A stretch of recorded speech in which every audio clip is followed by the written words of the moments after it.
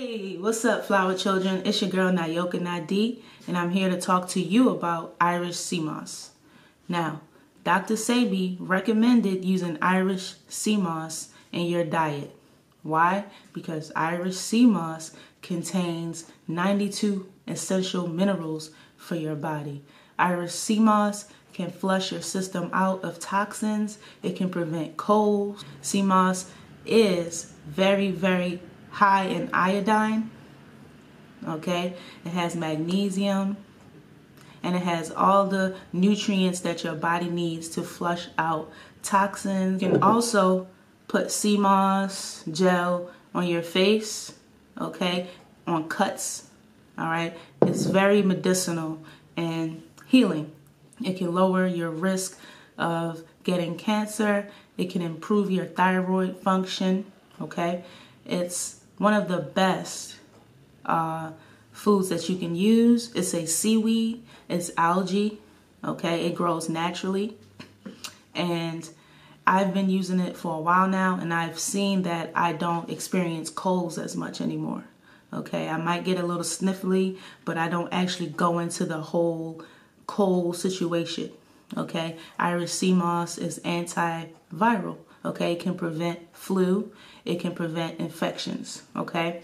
And it builds your system up, okay? Irish sea moss is good, especially if you're doing a vegan or raw food diet, okay? It can make you feel full so that you don't overeat, okay? As you all know, cancer, as well as any other disease, has affected all of us in one form or the other.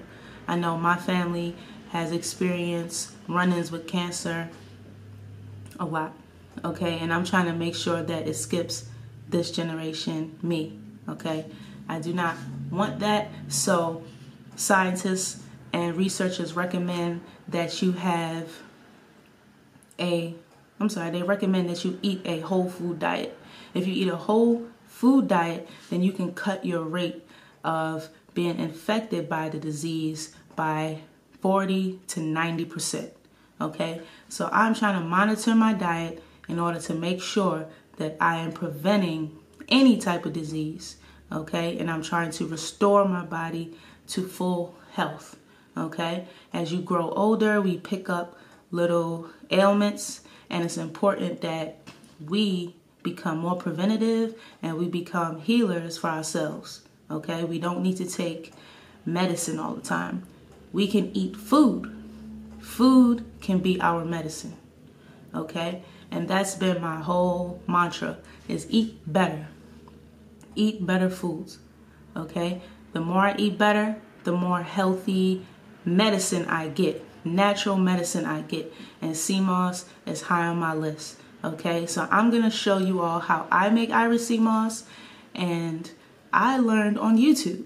So this is me giving back to the YouTube community and showing how I do it. So I'm gonna show you where I get sea moss, all right? I live in Baltimore City, so I'm gonna show you where I go to get my sea moss, all right? I may include an online link of where I can buy it online, and I'm gonna show you the two types of sea moss that I make, all right? We have number one, number two. As you can see, they're both a little bit different, and I'll show you right now.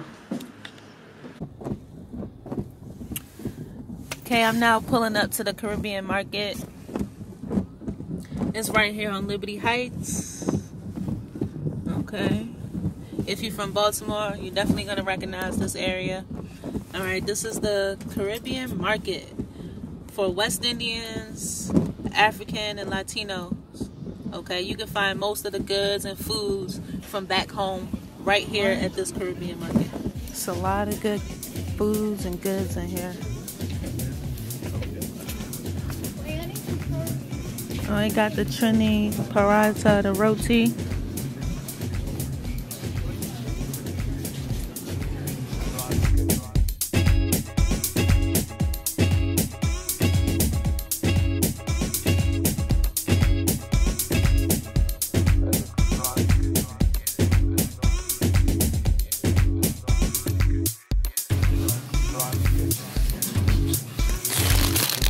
This is my childhood snack right here. So good. I might have to get one. Alright, so let's get to why I'm really here. I'm here today to get some Irish sea moss, and I'm also here to get some soursop. Okay? This is the section right here. Yeah, we're gonna talk all about sea moss. We're gonna talk all about soursop. So let me just grab them and get out of here. Here's the sea moss I'm gonna get. It's $7.99. It's better than getting it online for me. It's a lot cheaper. So I got my Irish sea moss, $7.99. And then they have a whole bunch of herbs and herbs you can get. Eucalyptus, okay, sage, and here's what I need: soursop. Okay, they even have moringa leaf, which I think I'm gonna pick up because I need to know how to use this as well. Okay, so you see I have my sea moss with me. Alright, this is supposed to be a great brand of sea moss right here in Baltimore. Okay. Alright, so first I'm gonna, of course, take it out the wrapper, throw it in here, and wash it out with regular water. Okay, step one. I'm not gonna use all the sea moss. I'm just gonna do about a cup. Alright, so let me get my measuring cup. Alright, cool. I got my measuring cup. I'm only gonna do, I guess, like 2 cups. Sea moss makes a lot.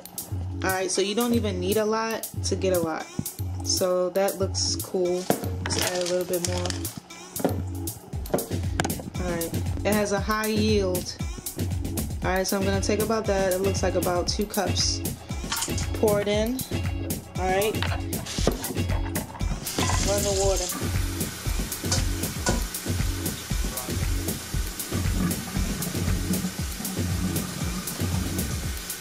Okay.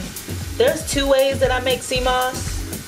One, I boil it with cinnamon, and the other one, I just let it soak with lime. So I've heard a lot of people say that you're not supposed to boil your sea moss, but I actually don't think that's a problem. So I like both ways, but today I'm definitely gonna try just letting it soak overnight.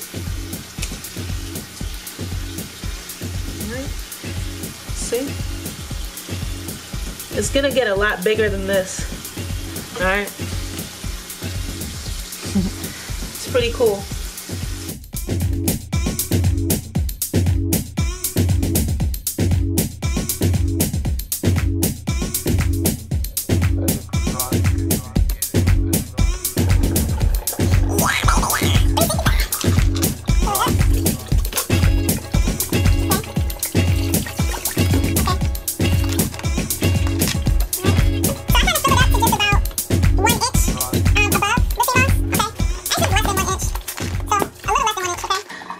Cut it.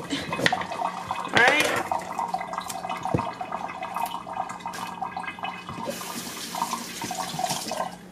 This lime is gonna hang out with the sea moss for the majority of the time. All of the time. Gonna put this lime with the moss.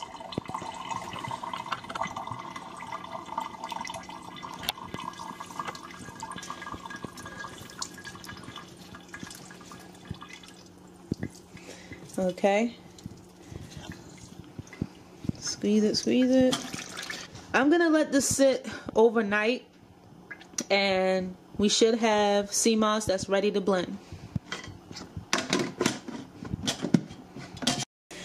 Okay, so I washed out my second batch, and I'm just gonna put it to soak for about 20 minutes. Okay, so my sea moss has been soaking for about 20-25 minutes, and now I'm about to boil it. Alright, so I filled up about 2 cups of water in my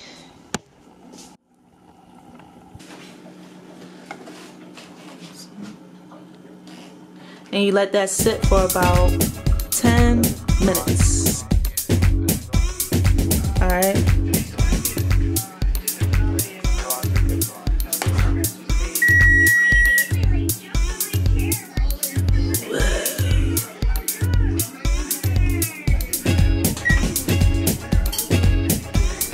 Look at all that steam. Alright, this is what it looks like now. And you let it sit inside of the gel for a day. You let it sit overnight. Hi, Booby. Good morning. What you trying to do, Boo Boo? Trying to eat? Okay, it's been over 12 hours. Time to take the sea moss out. See what it looks like. I actually didn't want to keep it in that long. Smells good. I suggest you keep the sea moss for about 6 to 8 hours.